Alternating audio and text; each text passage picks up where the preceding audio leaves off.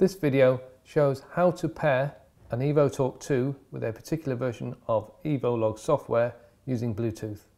This is done using the Ble ID and must match on both the EvoLog and the EvoTorque. To change the Ble ID on the EvoLog software, we need to go into Settings via the View tab. The default Ble ID is shown on the left hand side.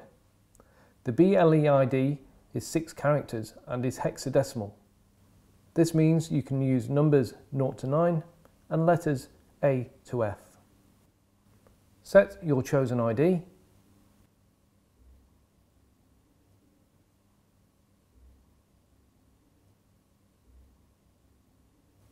and click OK.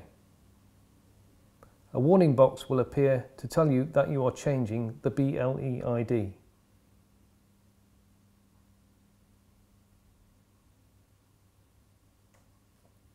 Next, select the tool.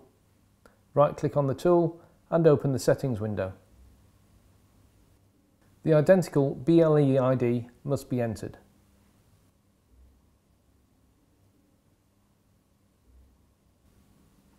Then update the tool.